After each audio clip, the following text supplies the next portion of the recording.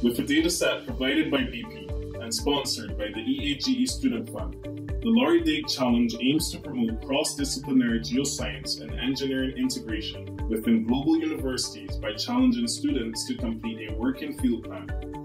Our 6 finalist teams, IFP School, Dalhousie University, Institut Technologie Bandung, University of Stavanger, Petroleum University of Technology, and Instituto Mexicano del Petróleo received travel grants to present their field plan to an expert jury at the EAGE Annual 2019 to win a fantastic prize. And the winner is